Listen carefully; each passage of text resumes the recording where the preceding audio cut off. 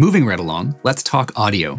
You never want to overlook audio quality in your streams. Luckily, audio is what we do here at Warp Academy. In this video, we're going to cover the basics of audio mixing and some recommended best practices. So, let's get you sounding as good as you look. Each Mevo has built-in mics, 3 of them actually. The mics are at the top of each Mevo, right here, so make sure they're not obstructed. All of your audio can be mixed in Multicam in the audio section right here. You can mute or enable each audio source like this. And then you can control the level of each source using the volume slider. Make sure you're getting a strong signal, but that you're not clipping and going into the red.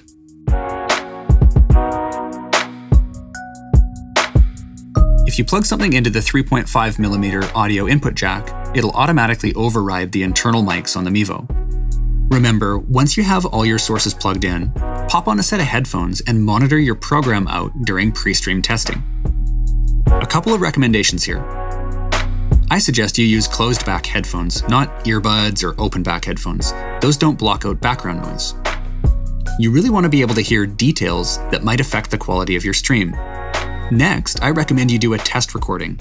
Watch and listen to that recording to make sure you're rock solid before going live. Amazing, right? I love all that flexibility with audio, and I was blown away by the options here. Sweet. In our next video, we're going to get into recording.